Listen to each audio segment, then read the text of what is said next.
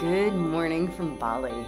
I actually have been waiting for the sun to come up enough so I can make this video. So many students have been writing in and asking how to deal with relapse of an eating disorder. And the way I would define a relapse would be that you go back into restriction, that you go back into binging, and that you go back into purging. We could also say that you go back more into over-exercising. And there could be like subtler relapses where it's going back on a diet, going back into excessive exercising.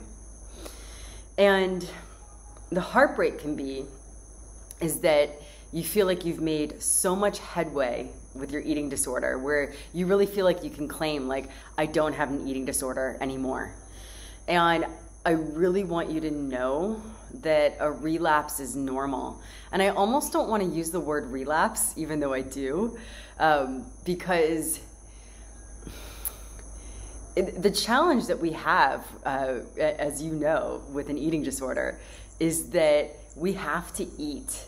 You know, and that's the biggest challenge in the beginning of healing is like, oh my God, it's not like alcohol where I can just abstain, you know, or other drugs, or pornography.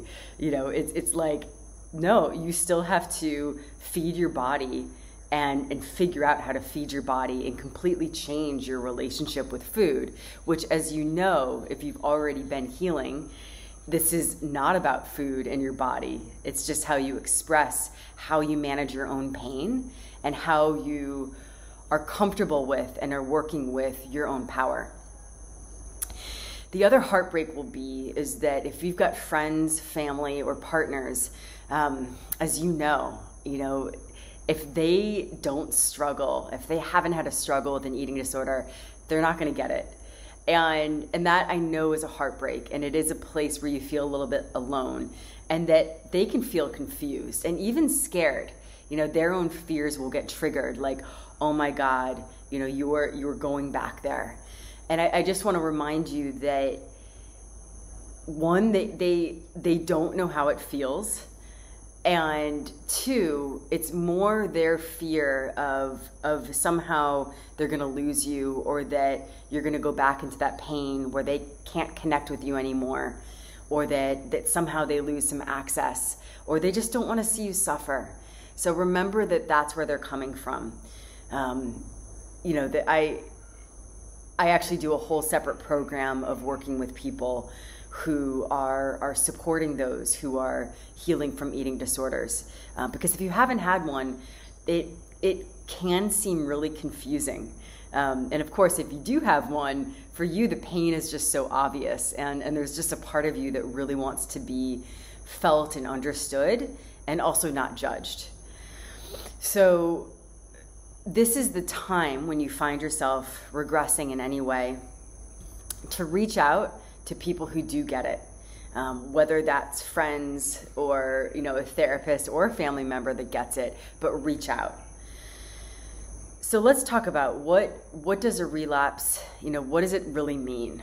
Because you know it's not about food and your body, but all of a sudden you're finding yourself going back into this, I want to call it like a dark familiarity. So whether we're talking about food or other addictions or other patterns in our life, when we get stressed out, the place of comfort will be the known, even if it's dark, even if it's harmful. And I can't quote the exact studies, so forgive me on that, but there have been studies that it's really hard to break out of your dark familiarity.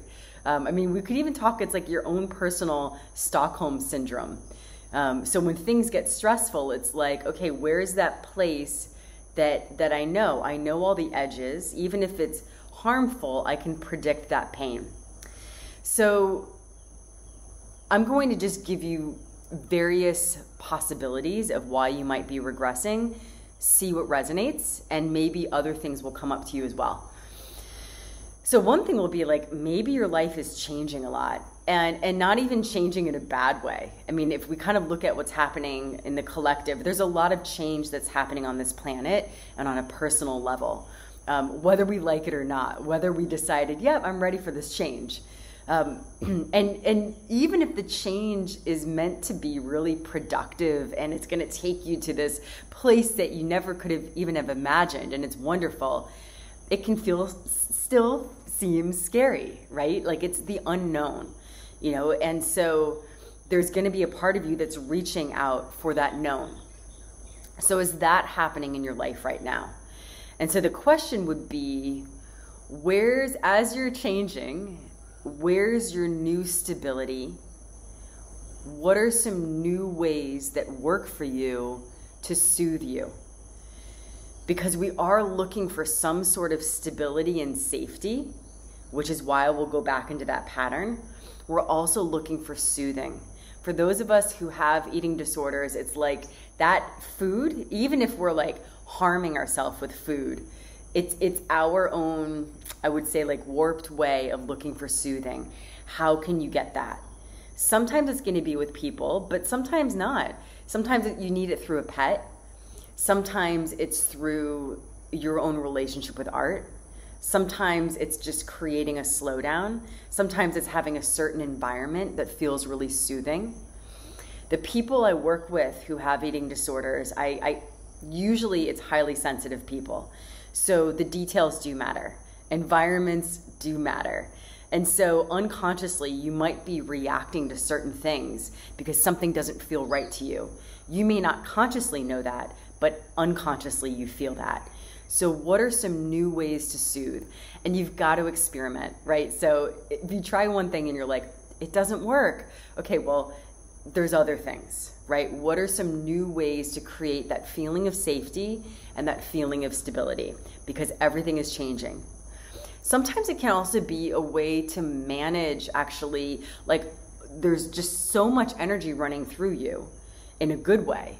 And you're like, I need to calm it down a little bit. Like this is too much of a, for lack of better words, like of a raising in frequency, you know? And so it's like your way to manage how much can I handle, even if it's good stuff running through me. You may still not believe that you deserve it. It also is a lot of energy. And so, you know, there is a safety in, I live in this level of frequency. Am I ready to really up level? So be compassionate that it's almost like a way that you're trying to moderate. So let's talk specifically.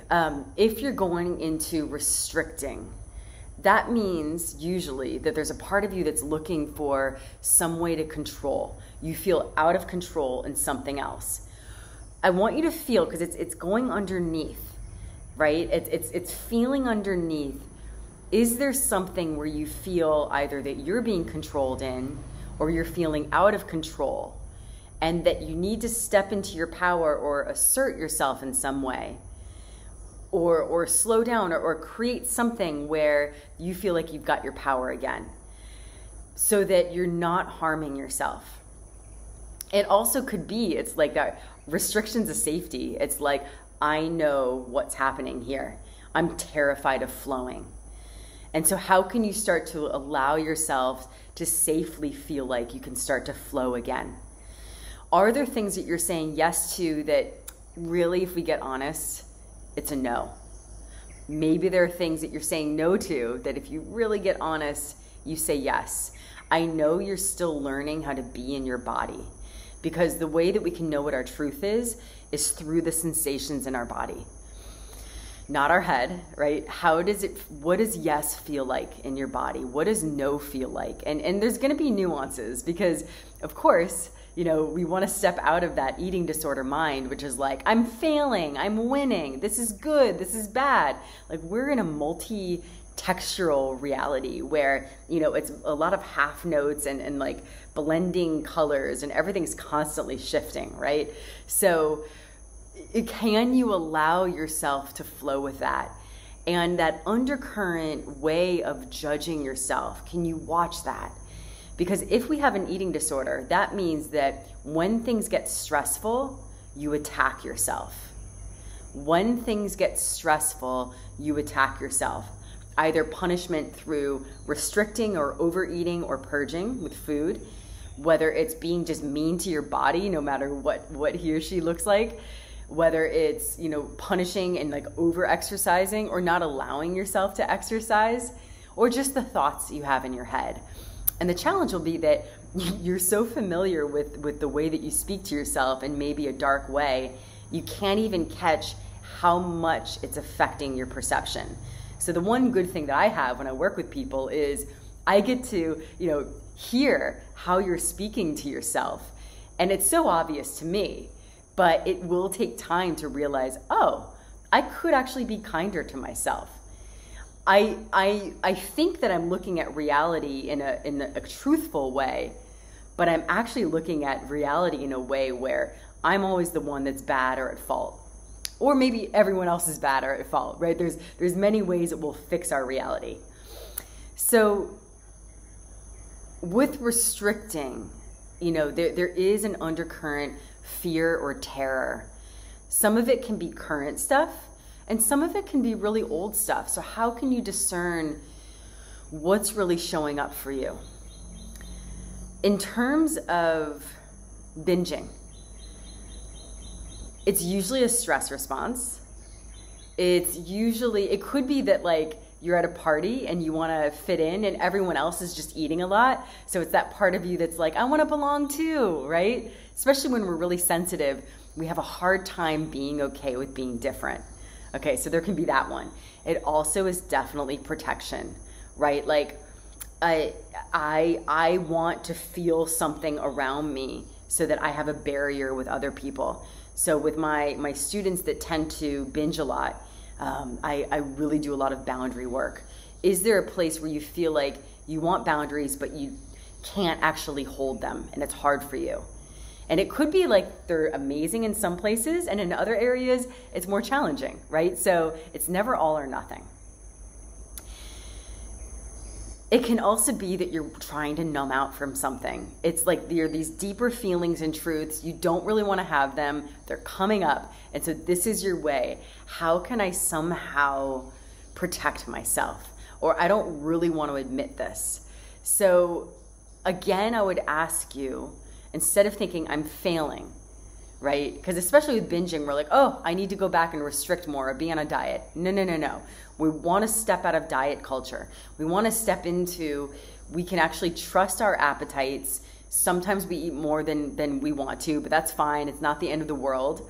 But also that our body can actually self-adjust and we don't have to be so nitpicky and hypercritical. And that our value isn't because we put some pounds or kilos on, or our value isn't because we lost them, right? Our value is beyond our size. And that you can trust that there's an inherent health in your body. And it takes practice, it takes years. So if you're fresh out of it, it's like patience. I know we want fast results, but the more you can just be honest with what's my real appetite, what's my real hunger. Oh, I've got other hungers that my usual is to go towards food because you might have had things where it's like there weren't other things that gave you pleasure or soothing growing up. And so it's like food is that safety. It's a constant. And it's something that you can kind of take your battles out on. And no matter how many times you take your battles out, it's always there. It's almost like this unconditional love. So where can you start to, over time, find that safety in you? Find that unconditional love in you? So for sure, like I notice when I've got to write things that I'm not in the mood to write, or there's like all this stress with work, I'm curious about how many snacks I have.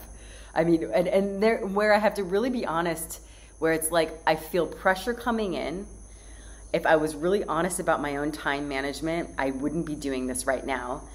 Do I have the guts to actually stand up for myself to be like, hey guys, I know you're making all these requests, but I don't want to do this. I need a break.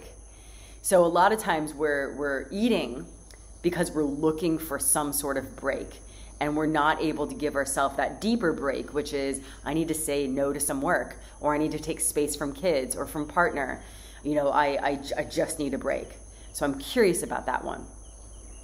The other one will be like there's an uncomfortable situation that just came up, and it feels uncomfortable, and you don't know yet that you're able to stand up for yourself, or